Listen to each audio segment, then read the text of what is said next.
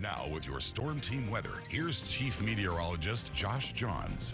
Looked a little hazy out today, Josh. What's up with that? You know, just a little hazy. We had a pretty sunny day out there. Temperatures were in the 50s when we started off the afternoon. But watch what happens when we went towards sunset. This is looking off to the west from downtown San Angelo. And, I mean, we have these sunsets where it's crystal clear. And, you know, you can just see forever. In this case, though, it kind of looked like what it looked like last time we had that Saharan dust in the area. That's actually, believe it or not, some smoke that came in from California, and here's why it came in. Of course, we had all those wildfires out there towards California. You've seen it on the news all day, a horrible situation.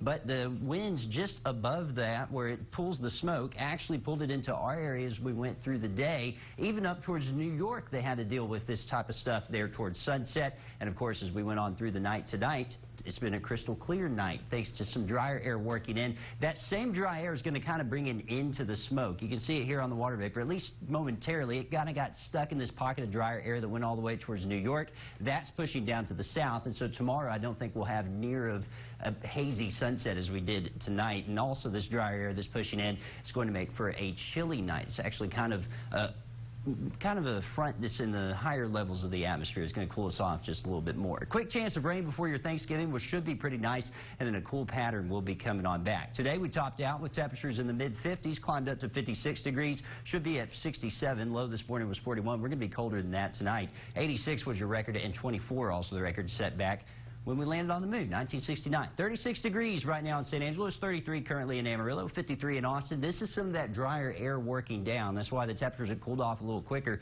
39 right now in Fort McCavitt and 43 in Ozona. Those winds kind of out of the north right now, although pretty variable, kind of calm, and that means those temperatures are going to be going down to the dew point. And with that drier air working in, those dew points going to be getting closer towards freezing. Right now we're sitting with a dew point of 33 in San Angelo. So when you wake up in the morning, going to be pretty cold. You may have some patchy frost at times. You may need to dig out the ice scraper a little bit on your car. 31 in Eden, 29 tomorrow morning in Ozona, 31 here in San Angelo, and 29 in Sterling City. But we rebound up into the upper 50s, lower 60s tomorrow. Still a little bit on the cool side, so if you're sensitive to the cool, you may want to grab a little bit of a jacket when you leave the house tomorrow, at least for the morning for sure, because it's going to be downright chilly in the morning. You can see what's left of that dry air working down to the south. That's going to keep pushing through overnight, kind of clearing us out, although the state's pretty clear right now as you look at the satellite and radar imagery. Just a little bit of rain off the coast over to the southeast of Houston. We've got high pressure settling in, and that means nice weather for a few days. But we're tracking a little bit of a weak system that's going to try to move through,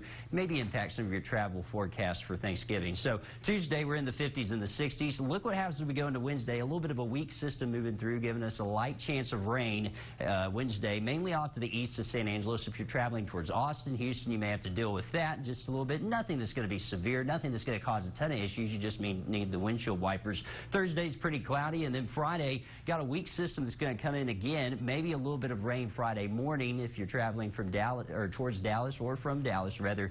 May have to deal with a little bit of that. But Friday during the day looks to be a crystal clear day across most of the state. Saturday's not bad either. Sunday we got to watch for some snow up towards the Panhandle. So if you're traveling, you may want to travel Saturday and not Sunday if your plans take you towards or from the Panhandle back to the Concho Valley. But tonight, no issues, just going to be a little bit on the cold side, down to about 31, clear and cold, with winds out of the north at 0 to 3 miles per hour. For your Tuesday, climbing up to about 61, mainly sunny, still a little bit cool. Wind's going to be out of the north at 5 to 10 miles per hour. And as you take a look at that extended forecast, you're going to see those temperatures warming up into the 60s for Thanksgiving. 65 Thursday, 20% chance of rain Wednesday, maybe some rain Friday morning.